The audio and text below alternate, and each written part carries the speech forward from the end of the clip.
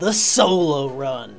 Everyone's favorite. Ugh, screw the long-winded intro, y'all read the title. Today, I'm calculating which Pokemon is statistically the best to solo run Kanto. Richard, hit that intro.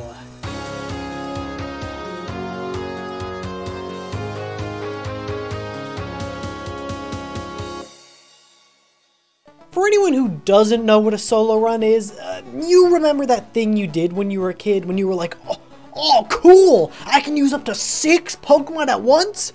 Let me chuck 5 of those slots in the trash real quick. Basically, a solo run means that you could only use 1 Pokemon for the entire game. Most people call it a challenge run, though if we're being honest, pulling every single XP point in the game into 1 single Pokemon makes you super over-leveled fast, and it's basically like playing the game on easy mode, regardless of which Pokemon you choose. But which Pokemon would make it the easiest of easy modes? Which single Pokemon could bring the Kanto region to its knees as it bows before its new undefeated champion? Today, I'm breaking down all the math to answer that very question.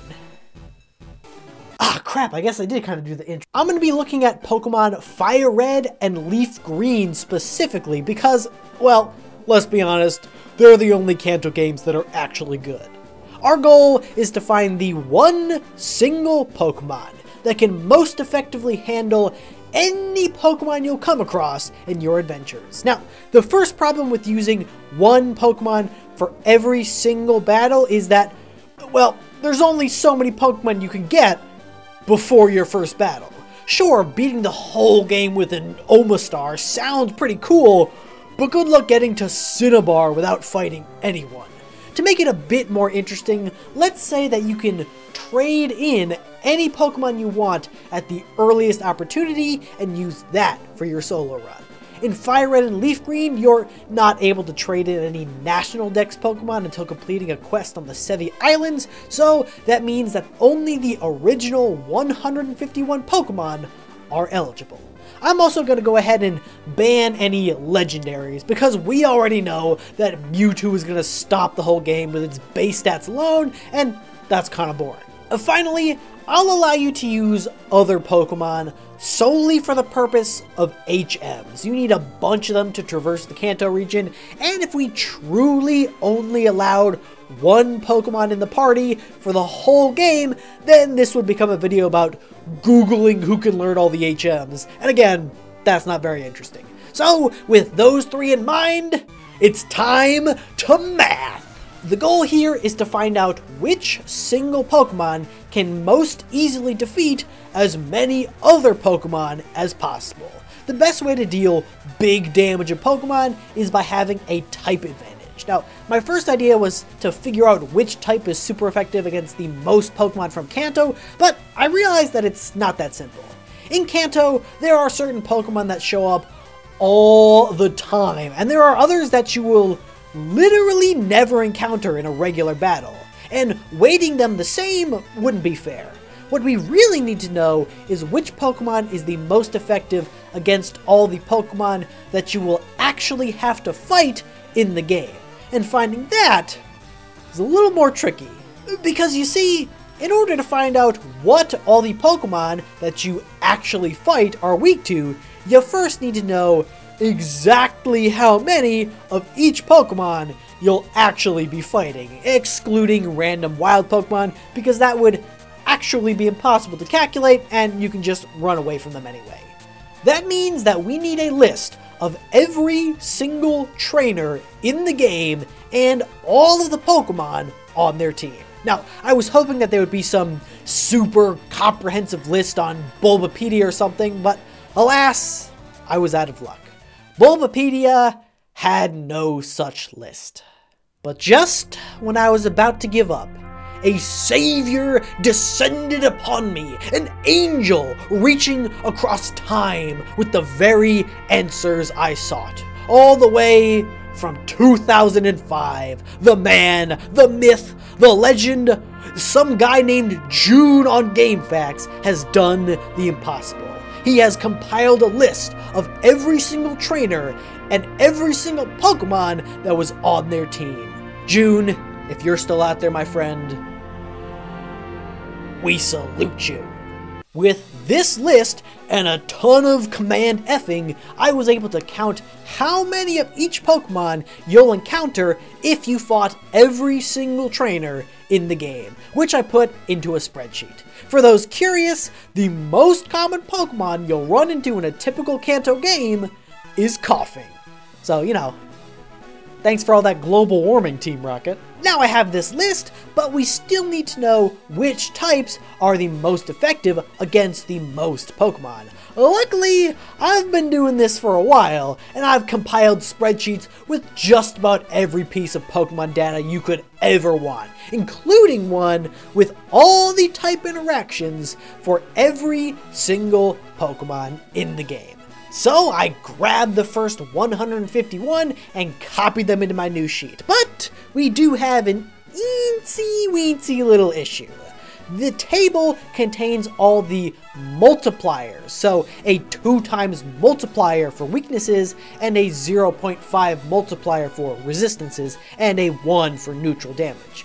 We don't really care about the multipliers right now, though. We just care about how many Pokemon are weak to each type.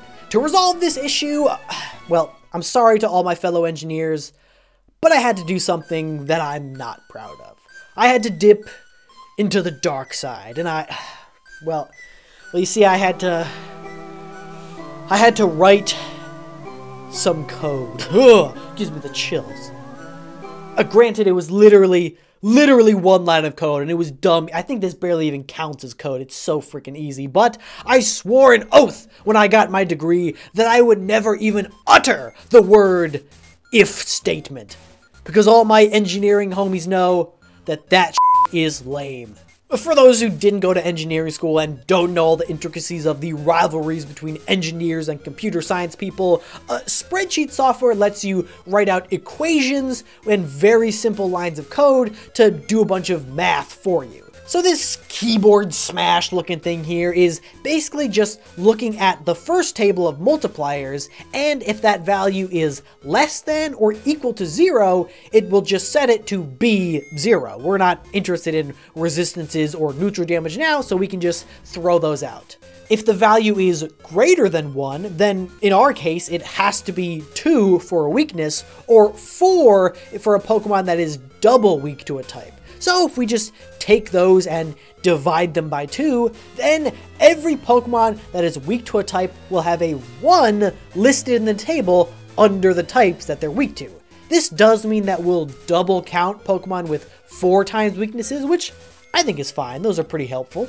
So just in case I lost anyone, now we have a table where every Pokemon will have a 1 under the types that they're weak to and a 0 everywhere else. Now we can multiply every column here by the number of Pokemon in that row that we recorded in the first column. So, as an example, a Rattata has a weakness to fighting, and there are 31 Rattatas in the game. So that means that there are 31 Pokemon weak to fighting based on just the Rattata alone.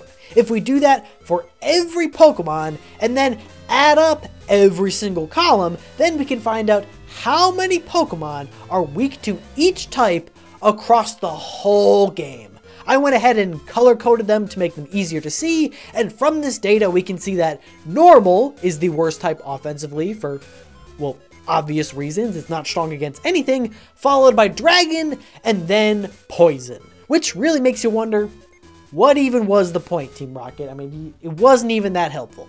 I put a link in the description with all the data if you want to have a look for yourself, but from this we can see that Psychic is super effective against the most individual Pokemon across the whole game. Thanks pretty much exclusively to Team Rocket and the 33 Machokes that randomly show up, which is a weirdly huge number compared to everything else. So right off the bat, a strong Psychic type should be able to carry you through huge portions of this game.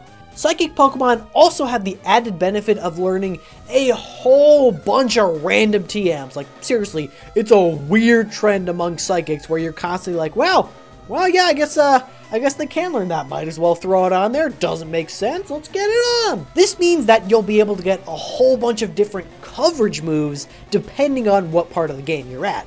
A strong electric move is especially important thanks to the large number of water types and birds that you'll fight.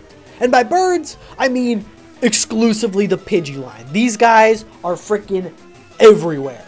There is one problem though, and that's that Psychic is pretty trash defensively, and all the monotype Psychic Pokemon are either garbage, useless at early levels, or banned. So we need to find out which dual typing would be the most helpful at not dying. Now you're probably thinking right now, surely he doesn't already have a spreadsheet from a past video with this too, but that's where you're wrong. I do have a spreadsheet calculating how good each and every type combination is from both an offensive and defensive perspective. You fool!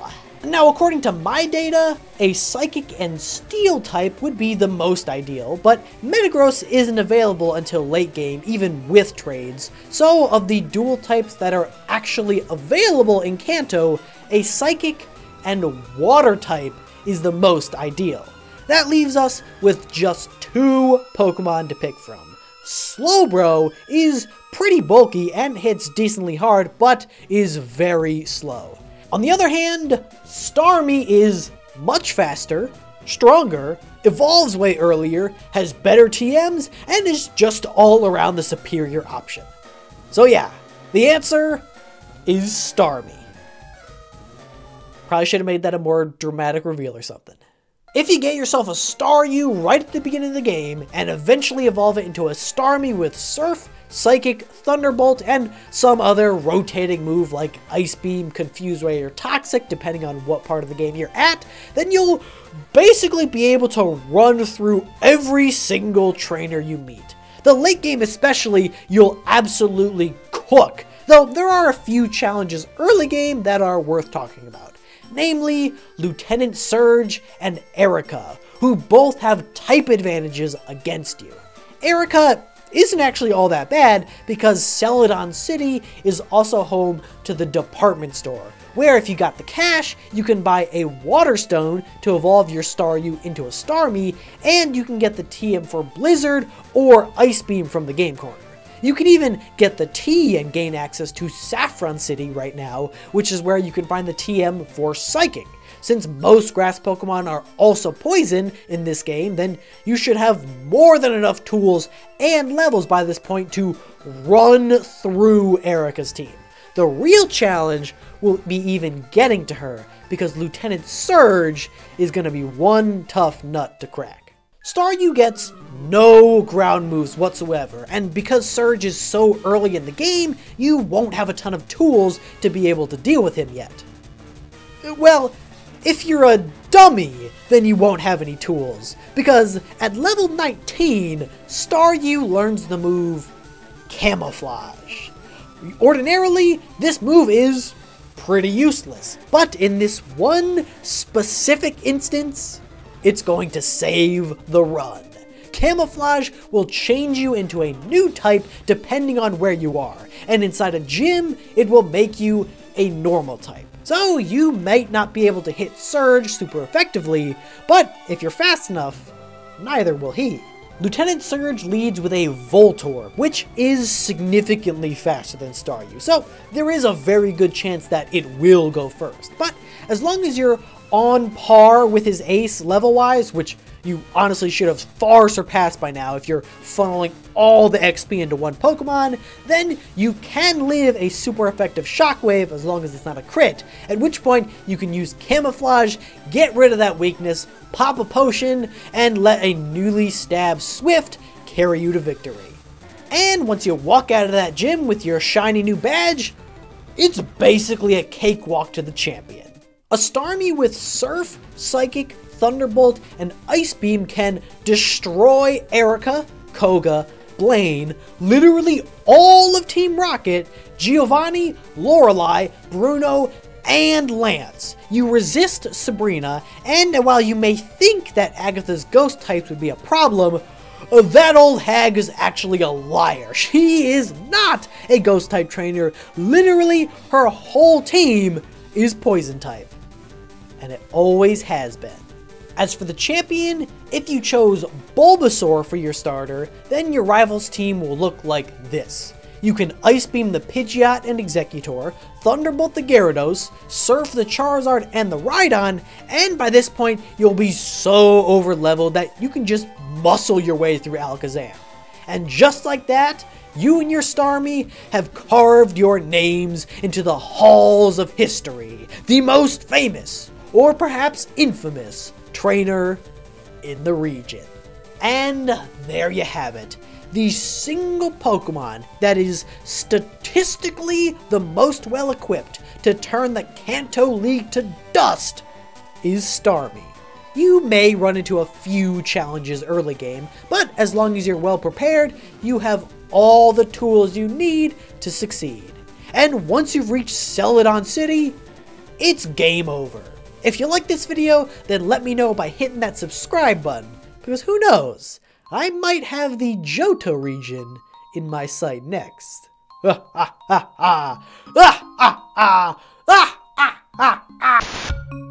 A massive thanks to everyone who supports me on Patreon, including Alakazam, Ethan Furlano, and Sherry and Mark. You all get 1 star. Get it? Get it? One star? Because it's a solo run and it's Starmie?